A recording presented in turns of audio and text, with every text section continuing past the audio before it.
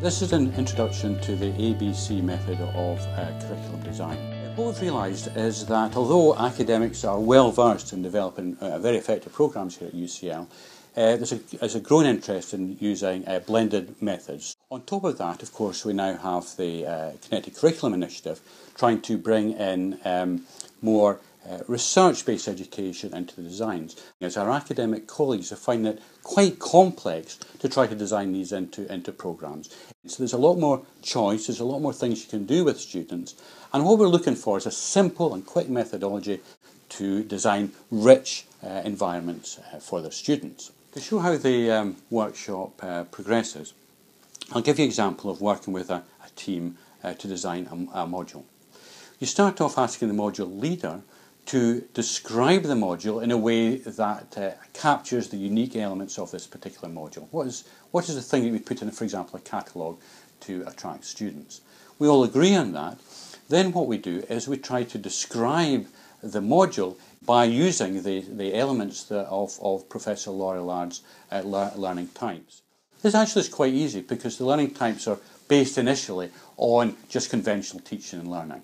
They do that, and that gives them a little shape using a star diagram like this. That gives them an initial shape for the course, and we'll return to that later on. We also ask them to kind of give an indicator of how much blend is going to be in the course, how much is online and how much is face-to-face. That gives us a starting point. We then ask the module team to select the learning types, little cards which represent the learning types. These are sort of fairly common elements of any programme. And we ask them to put them in a sort of sequence representing the module. So you might have several ones of production, several ones of practice, several ones of acquisition, and the other learning types. That gives an overall view of what the course should look like. Once they've done that, we ask the teams, the module teams, to turn them over.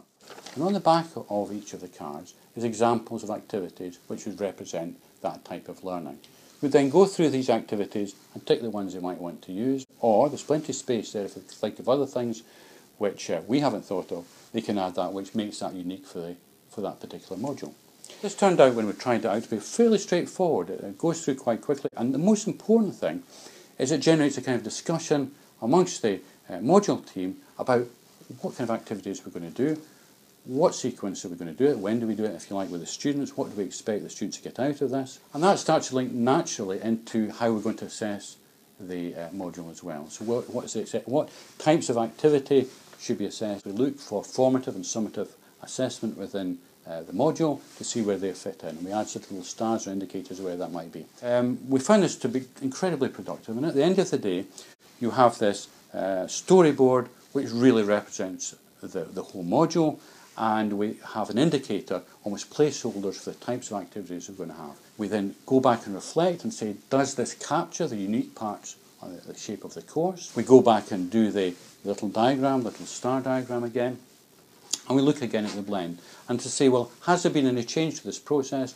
Has the shape changed? Has the blend changed?